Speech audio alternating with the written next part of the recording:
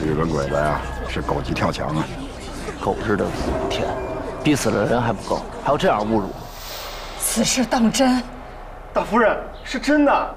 大少爷的尸体被日本人挂在车楼上，说要暴尸3日。啊！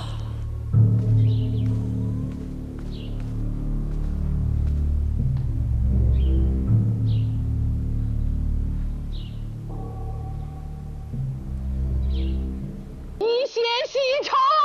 一血洗仇！一血洗仇！一血洗仇！一血洗仇！一血洗仇！一血洗仇！一血洗仇！一血洗仇！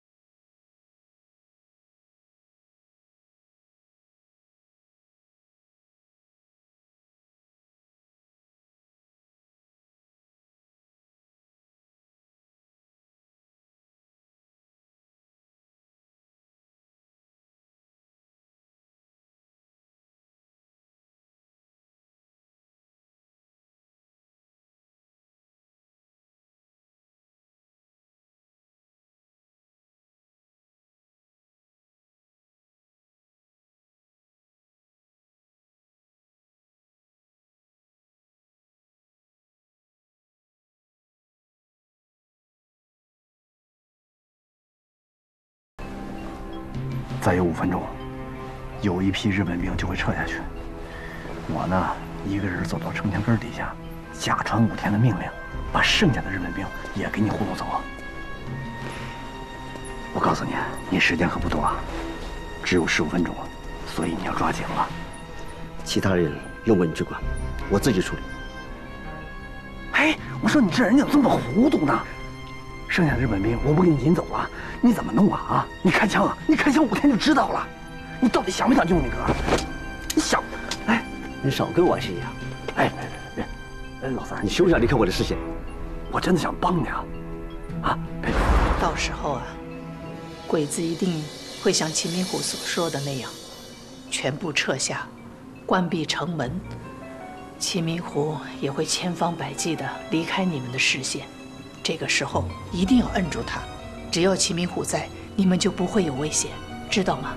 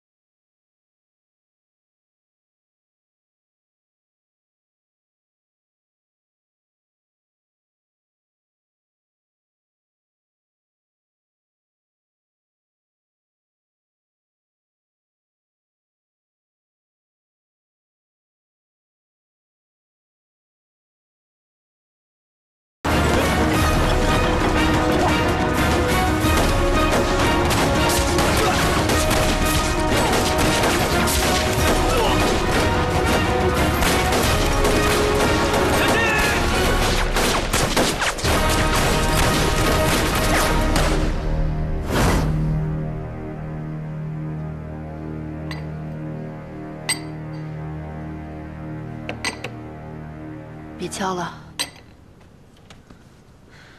这都等了多久了？怎么还没消息啊？等。也不知道二哥、三哥那边怎么样了。咱们偷袭鬼子司令部，二哥他们就不会出事。按娘的部署来，死死拖住鬼子，打游击，这样二哥、三哥就不会有事了。那就打吧！对，一个别让他们跑了。老家主，什么事啊？丁宁小姐一直哭闹着找三少爷，谁也劝不住。要不您回去看看。老家主，我去就来。去吧。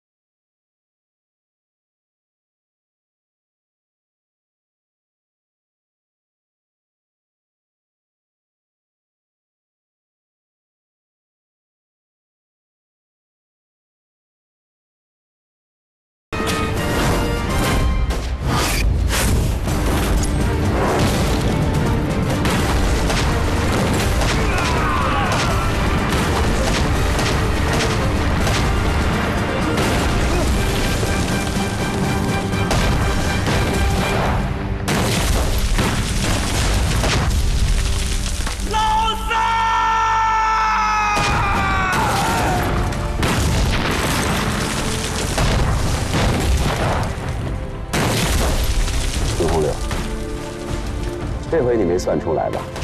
我在尸体下面埋了连环雷。看来你几个儿子都到齐了，我摆了一桌酒席，来了5桌客人。好，今天晚上谁也别想走。道高一尺，魔高一丈。丁家人最终还是低估了武田，低估了这个狡诈而又凶残的对手。武田派出齐明虎麻痹丁家人，但他从来没有相信过齐明虎拙劣的演技，也深深握住了孙红柳传统观念的命脉，对丁家。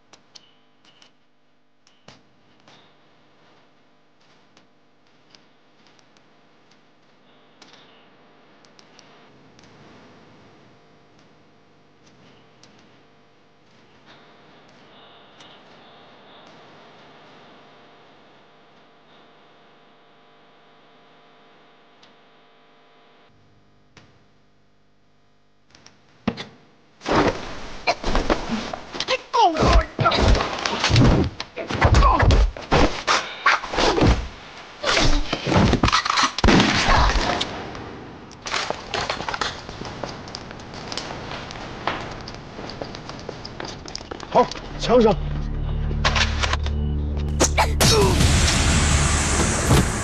头儿，好像停尸房方向。是啊，一定是红一刀。去看看，快！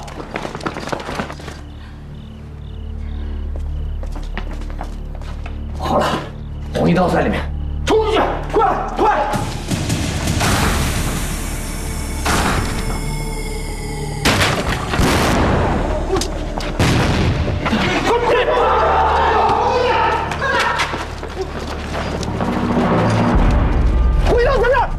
红布蒙面，双枪在手，何拐子瞬间变成了红一刀。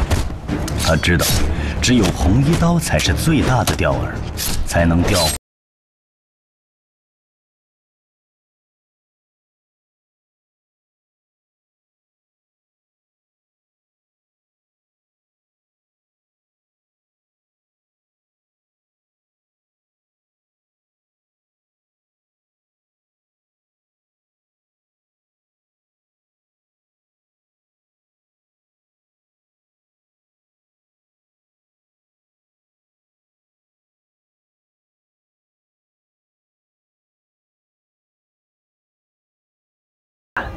好像来了。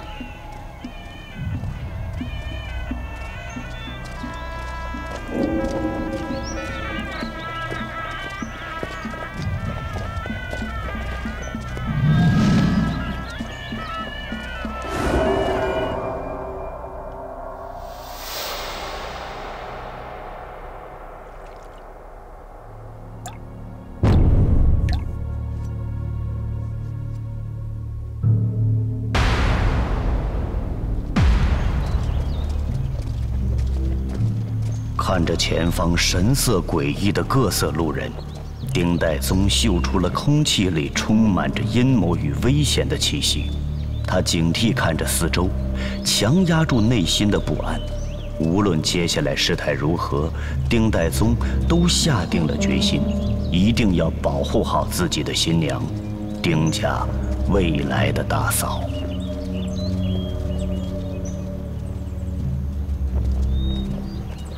丁云，如果待会儿有什么动静，听我的话，紧跟着我。啊，好，我跟着你。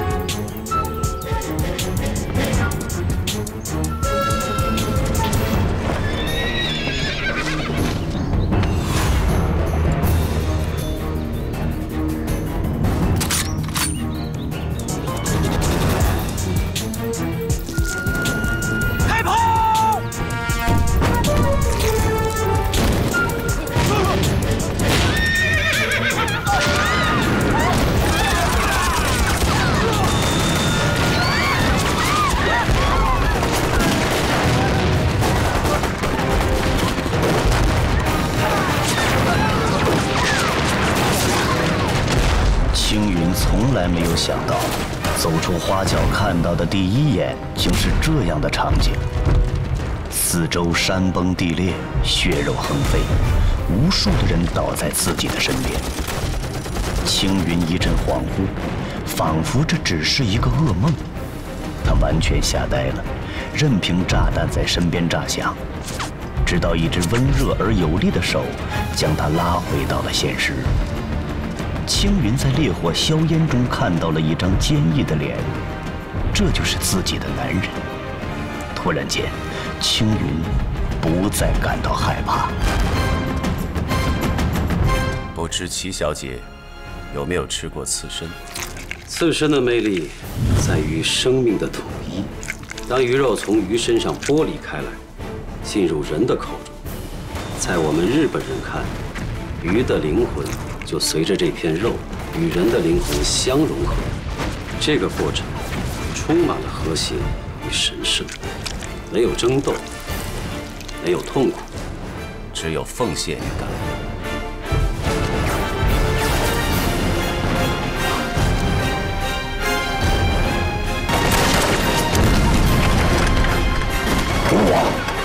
别骂！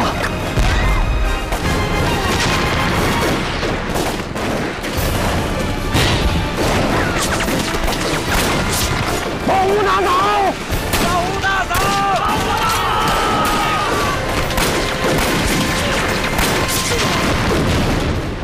丁载宗这是疯了！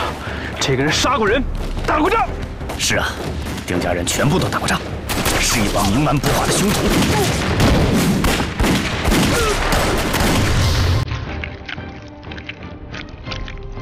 我也是一个痛恨战争。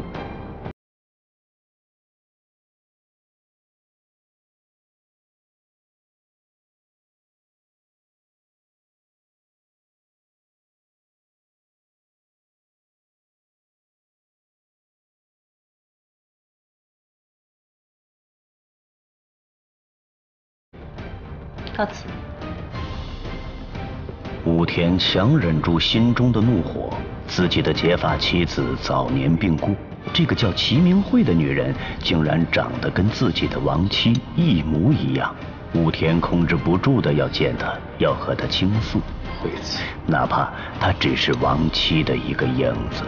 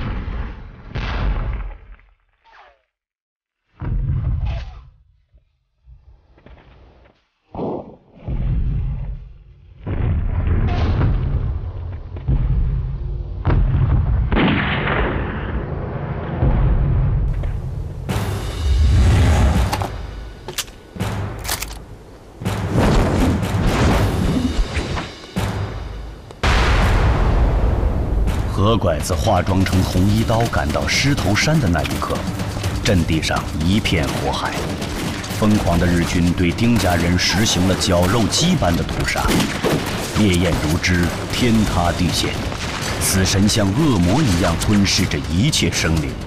快点，再快点，必须尽自己所能，为丁家人争得一线生机。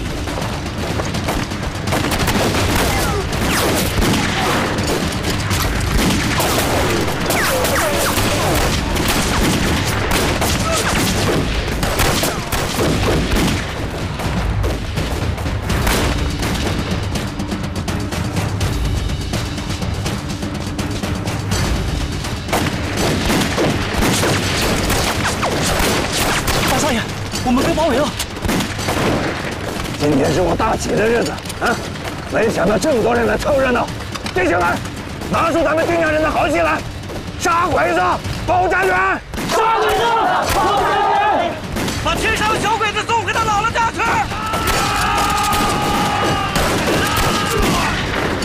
集中火力，往丁家堡方向突围！走！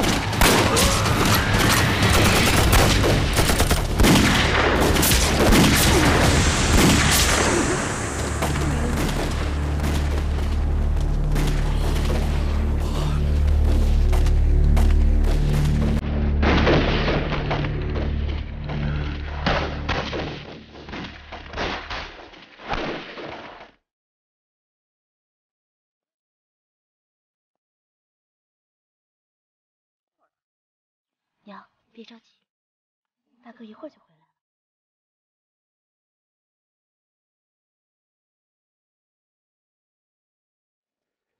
拿着他，顺着这个方向一直跑下去，不要回头。我不走，要走一起走，要死一起死。我们谁都不会死的，快回去给娘报个信儿，快走，回去，跑！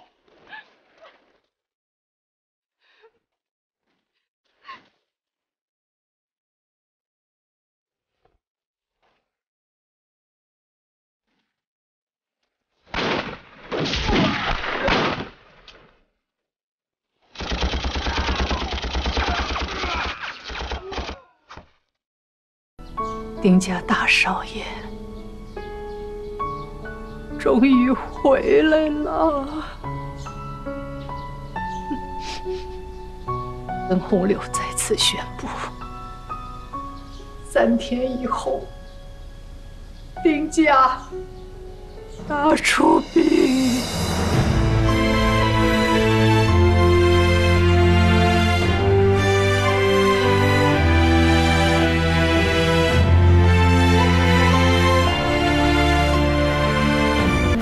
全体准备。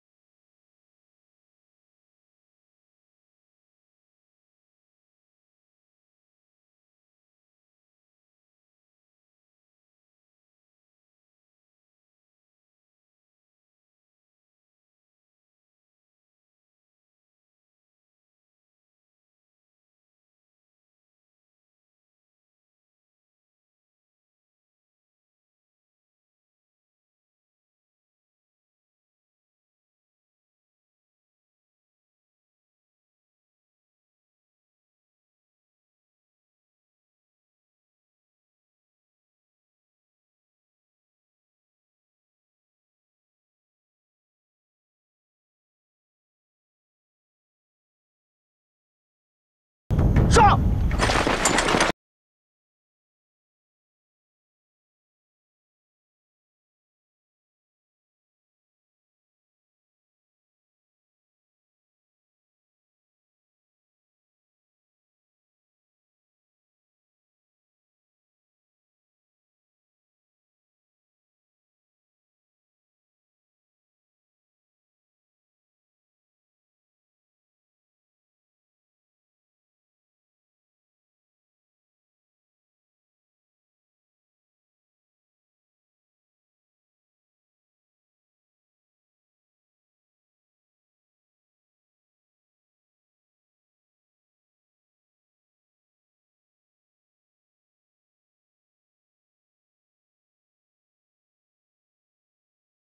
我又何尝不想把他抓住，用他的性命为我而祭奠？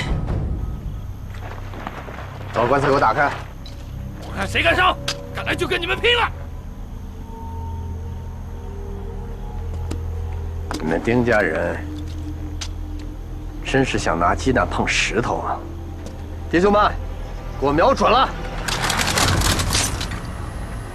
谁要再敢阻拦，格杀勿论！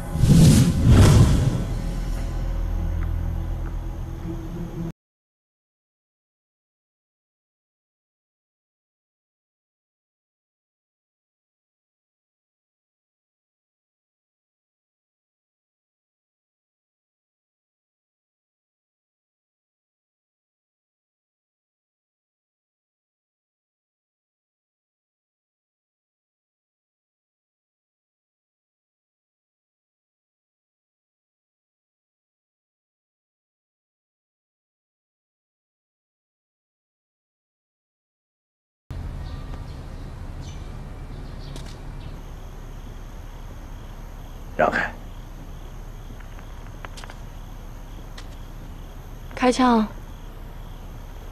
你别逼我，我会开枪的。我就逼你了。开枪！开枪！开枪！开枪！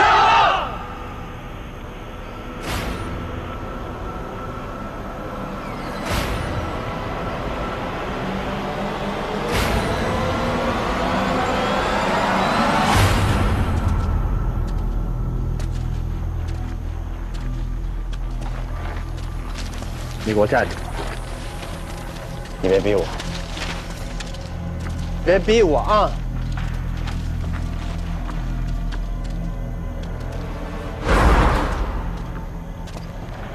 站住！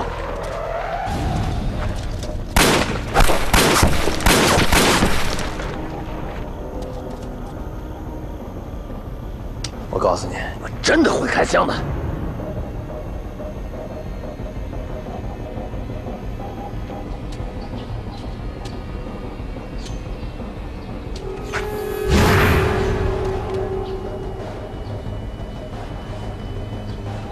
老家主啊，这才是你做事的风格呀！你记住，从今以后，丁家堡所有新建和修建的房屋，必须留下一个秘密射击孔。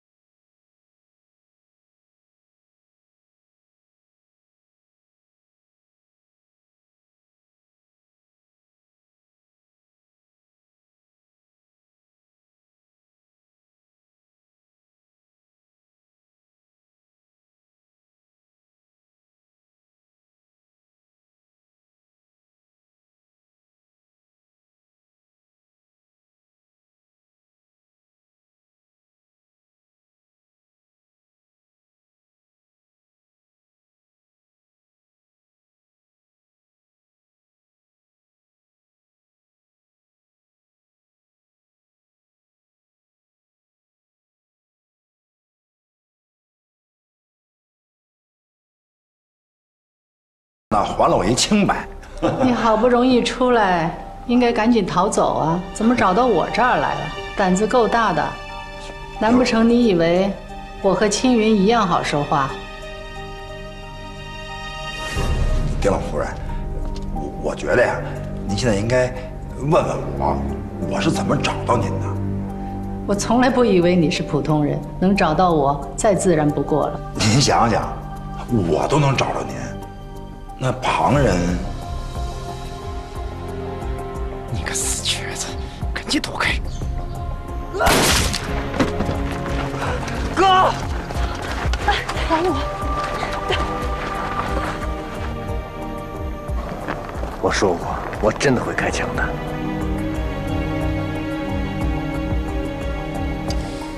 我知道，你们可能想到了，我现在还不敢开枪把你们一个一个的都打死，可是我会把你们抬棺材的家丁，他们的腿一条一条的全部都打断。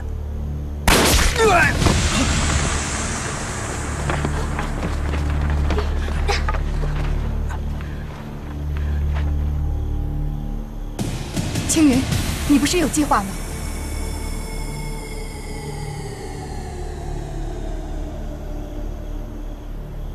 家主，我们还是走吧，这里已经不安全了。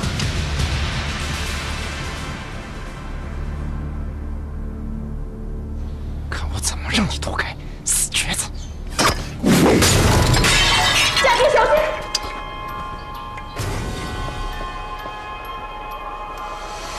我的尾巴终于露出来了。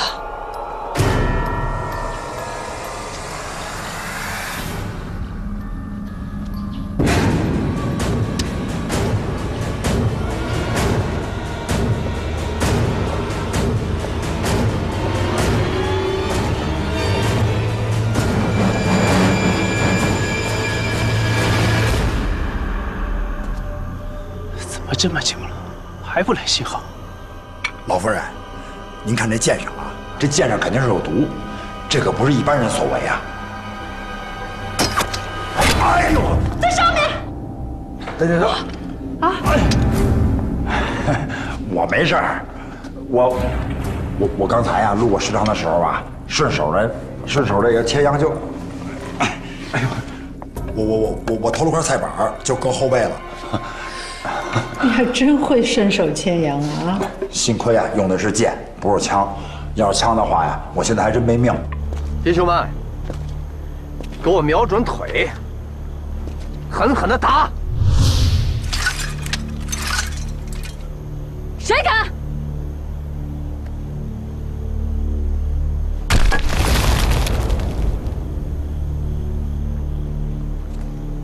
亮家伙！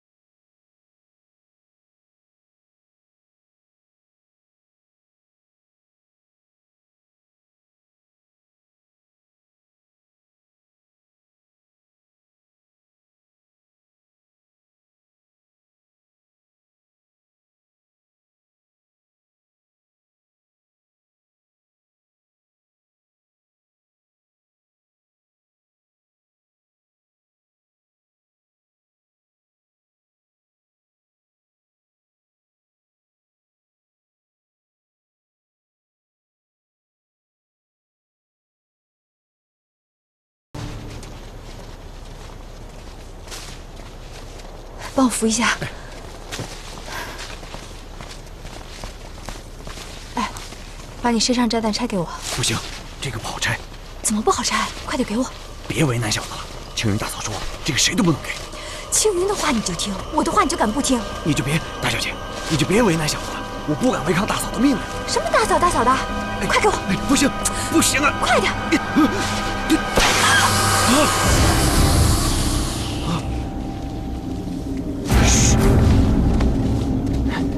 你可得保密啊！假的，假的，一定保密啊！大嫂说了，我们的命全在这上面呢。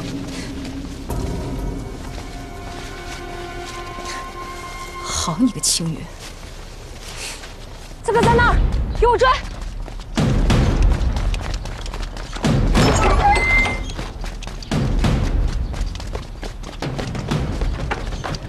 齐明虎焦急地等待那个约定好的信号，在他内心埋藏着深深的担忧，是他一步步将丁家推向死路。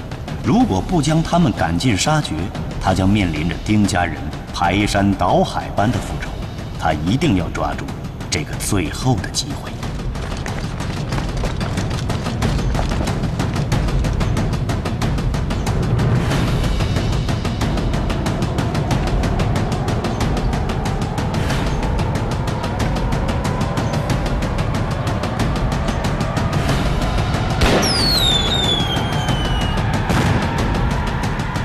头儿，快看快看，石油弹！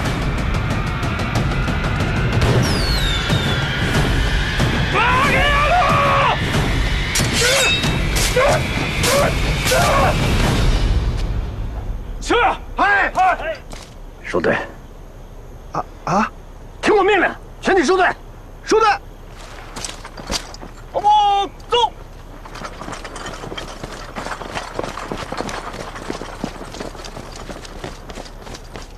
你小子给我长点心眼儿，别什么事都掺和。我先回警察局，你早点回家。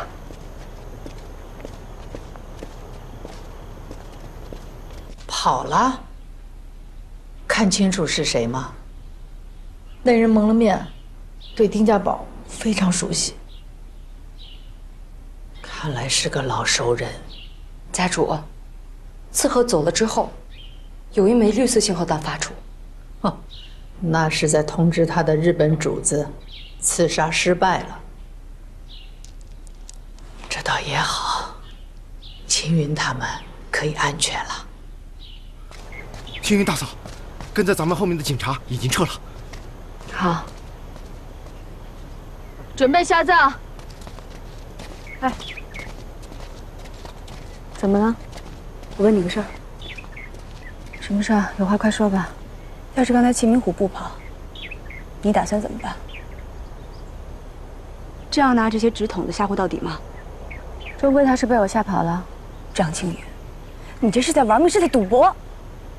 该赌的时候就得赌，关键是你有没有本钱，有没有这个胆量。本钱？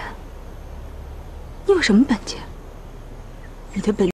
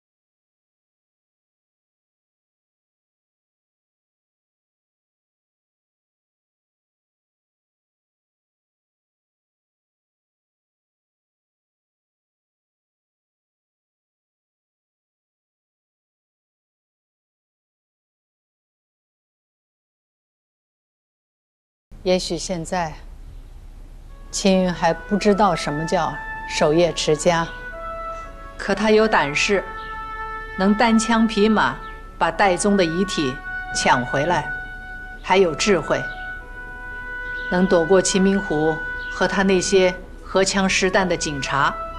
就这一点，你们谁能做到啊？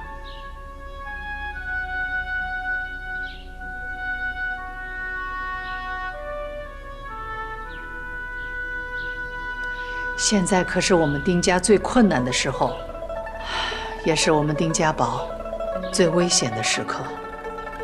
这种时候，青云担任丁家大嫂是最合适的。青云来，坐。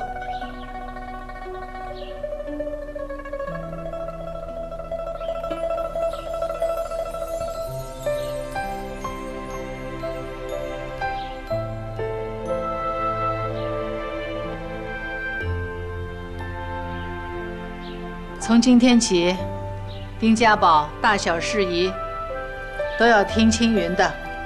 从老二开始，给你们大嫂敬茶。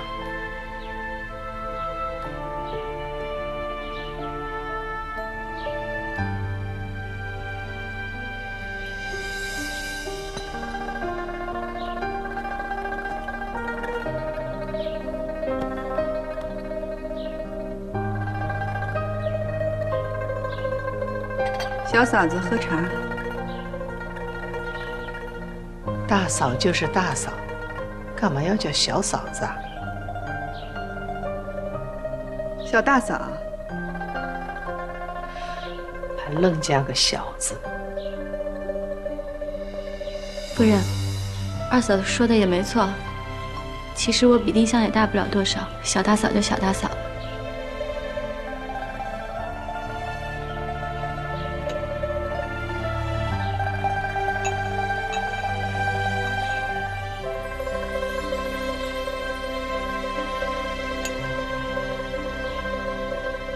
谢谢二嫂。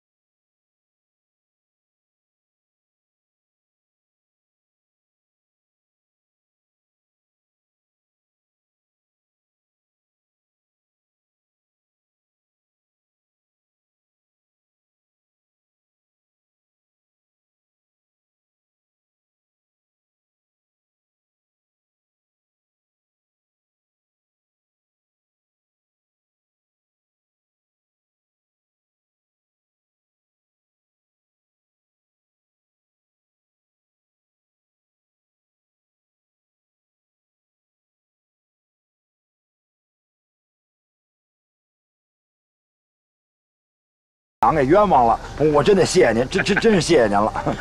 老何啊，没事儿，哎啊，你只要是踏踏实实的给我干事儿，是姓齐的这小子他动不了你。行，再说了，哎，这小子今天是冲我来的，抓抗日分子。我是抗日分子吗？你看你，那没什么事，我先走了。行，回，走了啊！哎，朱长再见。这边。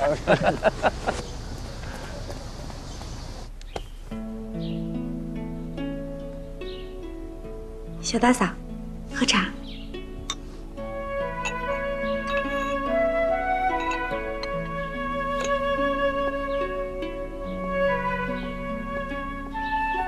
来，丁香。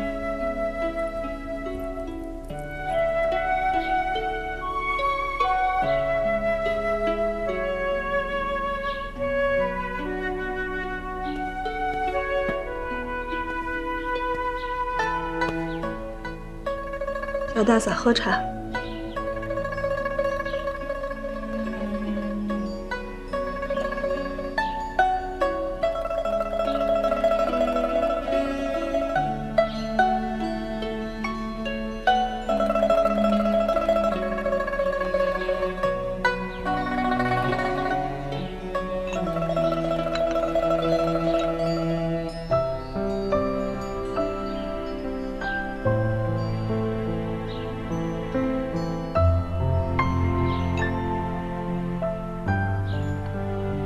谢谢小姑子。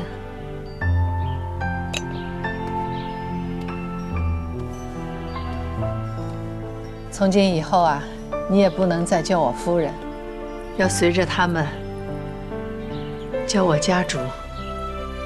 是家主。一个家族都要讲究规矩，讲究秩序。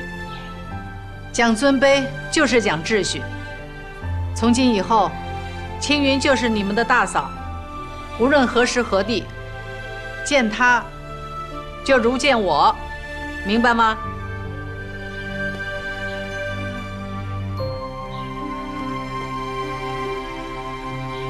是家主。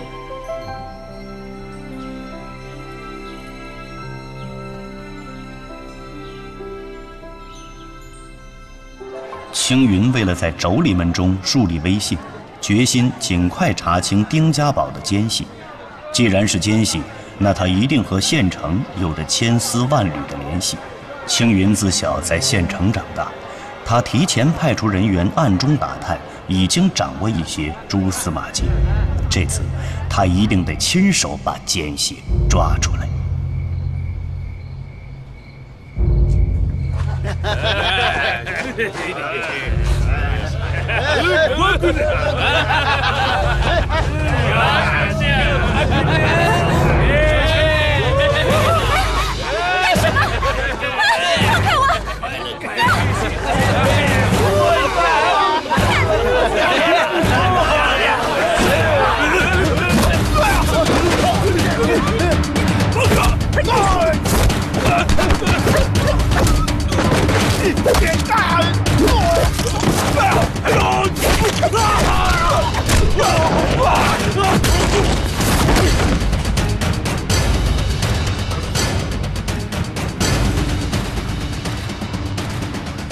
你是谁？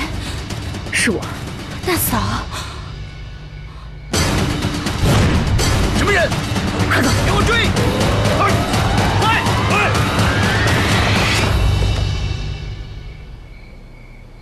这次丁家大出殡有几个棺材？6个棺材，丁家少爷全在了，一个不少。丁代成的棺材是空的，用你们中国人的话说，就是衣冠冢，是吗？城门那场夺尸战，这丁家4少爷的尸体给炸飞了。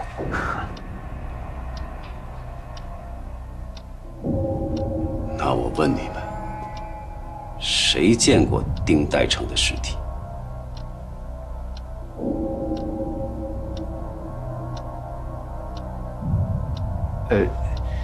那场仗打得非常的激烈，很多人的尸体都炸得血肉模糊了。丁家4个少爷的尸体都在，就是不能最后确定哪个是丁代成的。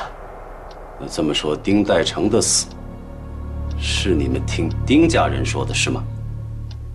难道？你们仔细想想，要是丁代成没有死，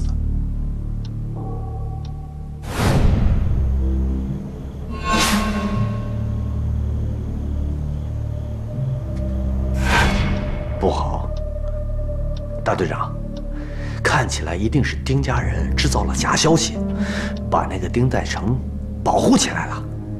他没有死，他一定没有死。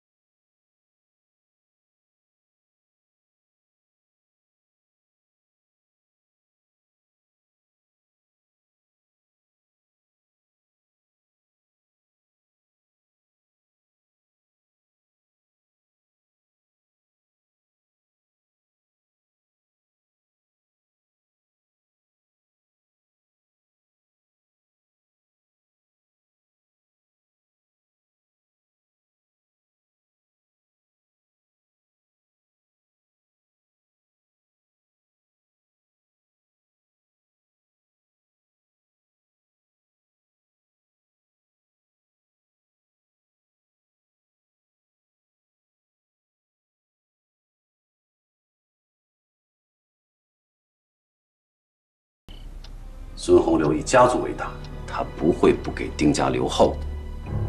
他一定是把丁代成藏起来了。这个老东西，真把皇军当傻子了。哼，人还没有死，就立了墓碑，这是中国人最大的忌讳。他连这种事都做得出来，可见孙洪流对这个丁家四少爷多在乎。这样也好。大队长，只要我们能够抓住丁代成，就由不得他孙洪流不交出丁家堡来了。出动所有人马，所有村庄，各个山头都给我搜个遍，一定要把丁代成抓到手。是。四叔四娘，姐姐跑了，她说要去找妈妈。什么？你说什么？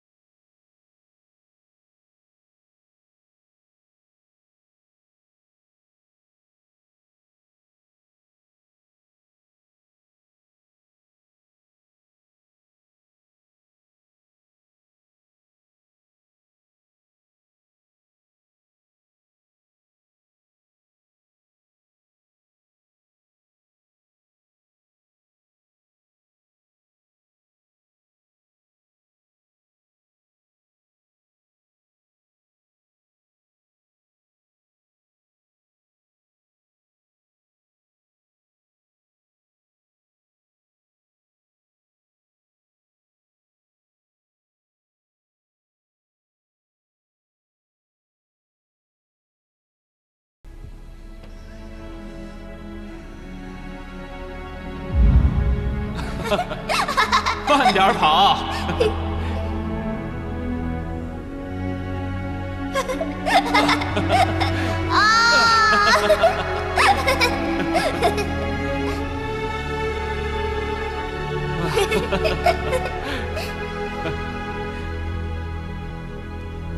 丁宁，你在哪儿？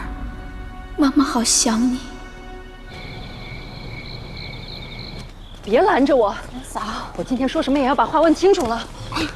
你冷静一点。四少爷抽中了活签，他带着慧芳到了一个安全的地方，安安稳稳的过一辈子，我没有意见。那是他命好。可是为什么要带走我们的女儿？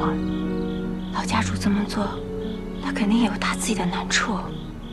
桂枝，你今天能不能给我一句实话？你心里到底是怎么想的？你这话什么意思啊你啊？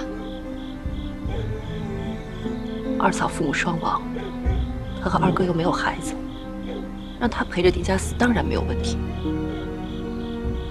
还有那个老六的媳妇儿，没准死了以后能给他立一贞节牌坊，他当然愿意。可是咱们俩就不同了，我们家是青石镇有名的大户，你爹又是黑凤山大名鼎鼎的大当家，我们凭什么陪着丁家人去死？今天我一定要找老家主把话说清楚。走，跟我来。要说你说，我男人在天上看着呢，这么缺德的事儿，我可干不出来。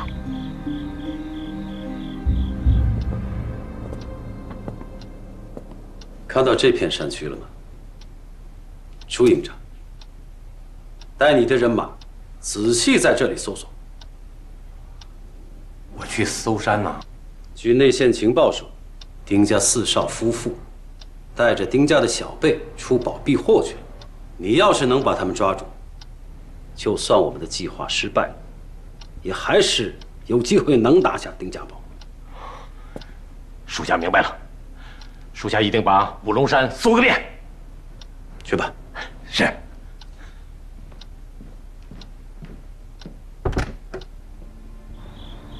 三哥。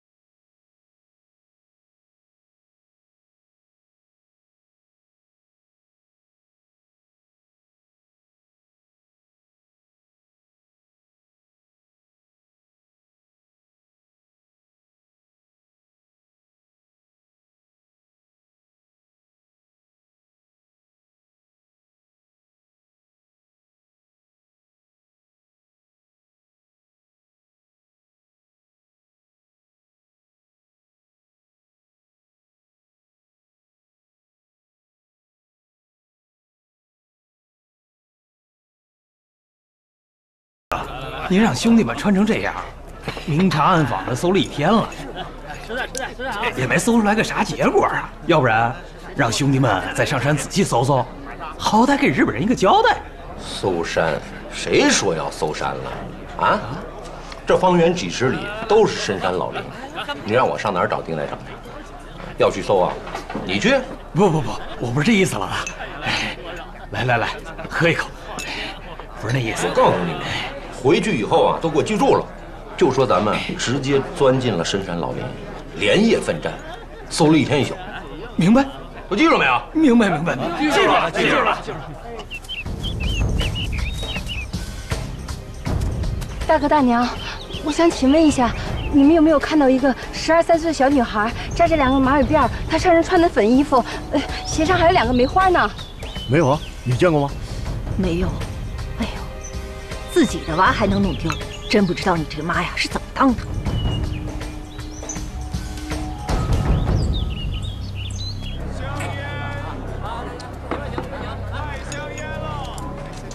去，到别的地方去要去。臭叫花子！我不是叫花子，我要吃饭，我饿了。快走！我不走，我要吃饭。我家里人会把钱给你的，我们家有钱。就你这样，还想装有钱人家的小姐？快滚！我今天不想打小孩。快走！哎，快走啊你！行了，至于吗？不就吃一顿饭吗？你让孩子上我这儿来吃。哎，老总啊，你可真是好心人，还不快去谢谢恩人？会让家里人还你钱的，我们家从不欠债。好，你们家有钱，坐那儿吧。来，哎，给孩子上碗饭。好嘞，来了，米饭。哎，你慢用。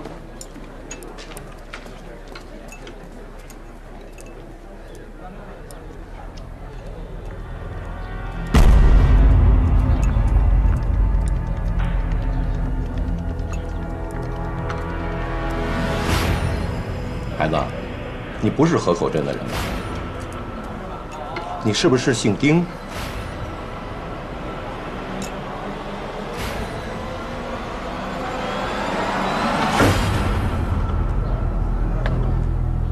你可别怨我！兄弟们，上！放开我！我看错你了，你不是好人！放开我！家主，你今天叫我们来是有什么事？这次出兵，我差点遇刺，多亏了何拐子，不然让那内贼得手了。不过我大概知道是谁了。青云，你说一下我们的计划。现在怀疑对象已经集中在4个人身上了。今天叫大家来，就是想分一下工。巧兰，这4个人选里面有1个人一定是内奸。按照平时和大家的往来关系和熟悉程度，大家分头去查一下他们最近接触了什么人，去了什么地方，暗中监视他们的一举一动。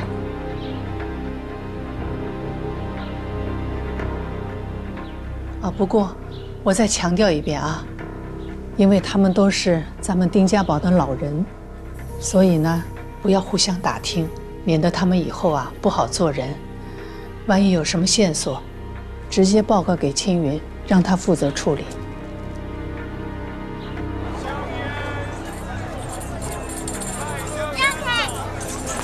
让开！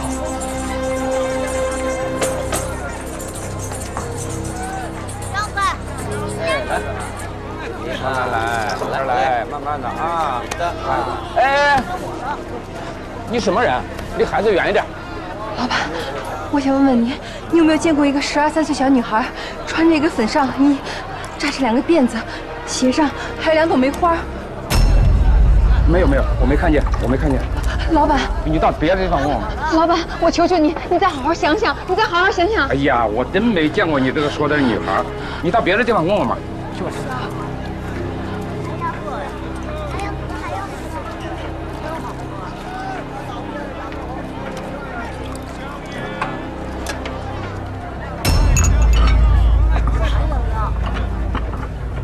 你说这张老板，到底是咋回事啊？他不是最讨厌这些要饭了吗？这是抽啥风啊？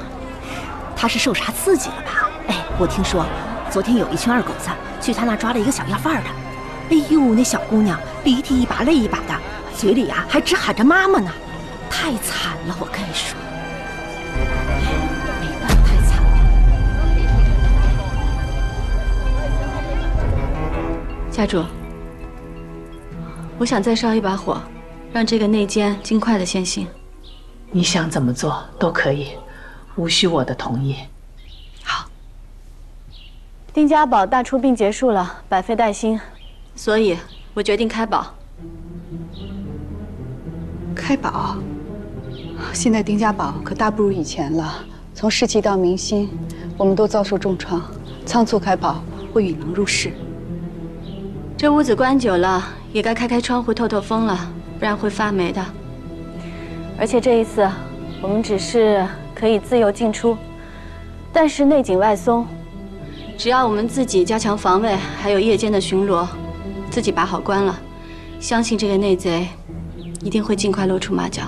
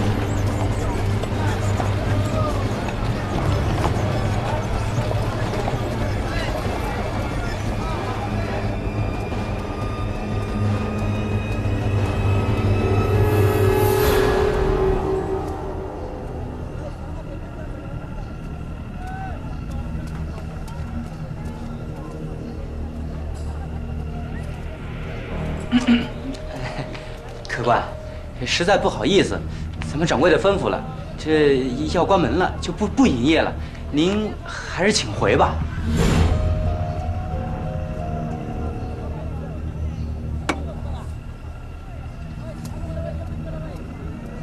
我想问你们，这个够不够买下你们这儿？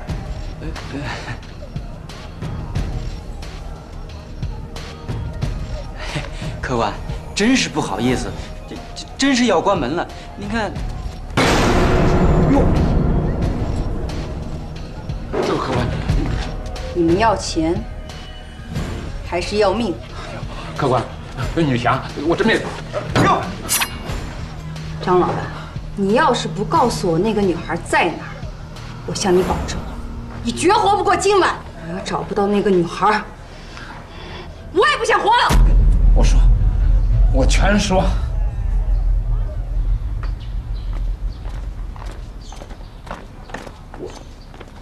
西村先生对你可是十分的不满。哎呀，要不是何拐子横插一刀，那孙夫人早就成死人了。你跟他说这事儿真不赖我呀。